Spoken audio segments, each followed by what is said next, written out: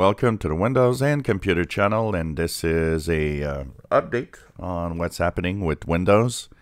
So we learned a lot of little things today. One of them is from Zach Bowen from the Windows Central website that has a lot of inside news of Windows.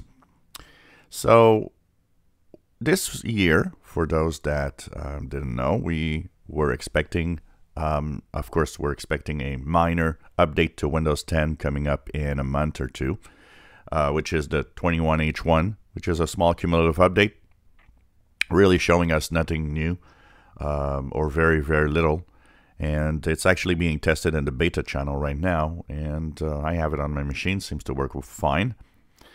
That will be a small update once again, so it's going to be two small cumulative updates that go after the May 2020 update. And of course, these three versions will all be linked. They're all pretty much the same version with a very small change in them. We were expecting Windows 10 X to be released soon, and everything was pointing to the fact that it should be this spring, but now there's a delay. And last year there were delays in Windows 10 X, and one of the problems with Windows 10 X delays is that it also delays Windows 10's development. So last year, when they kind of scrapped Windows 10 X from what it was to be, which was dual screen devices, into single screen devices and low-powered laptops, it moved on, and then they removed the x86 capabilities, meaning that it won't run natively any Windows programs that you can download from the internet on the first version.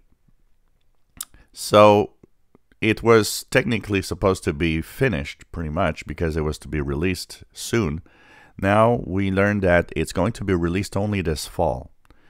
It would seem that they need more time to test. You know, this is something that we talked about a lot, and I've seen a lot of analysts talk about how they should have used one of the insider rings to test it out to make sure that it works fine and that it is okay.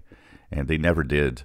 And they're having tons of problems trying to get Windows 10 X to actually come out, which is pretty crazy when you think about it. So it's not until this fall now that apparently devices will come out with this Windows 10 X. And what we learn is that the devices that they are choosing to have Windows 10 X will be low-powered enterprise and education laptops. So that means it's going to be small, regular, one-screen laptops that will have this. Everything about dual screen that we learned last year on the Microsoft website has been removed. So the famous Surface Neo and these devices that they were announced last year, early last year, a lot of stuff is not appearing anymore on the website. So we're wondering, is this still going to happen? It could be 2022, but this is interesting to see all the changes coming up. What we know is that apparently Windows 10 X will be finalized by June. So that means technically it should not impact the fact that Windows 10 in 21H2, the next version of Windows, is going to have major changes that have to do with the Sun Valley update. So that means that for now, it should not impact the fact that the next version of Windows is going to be a major Windows 10 version with a lot of new stuff and a lot of changes in its user interface. Also, we know that the famous Project Latte, which is the Android apps running in Windows, is still going forward.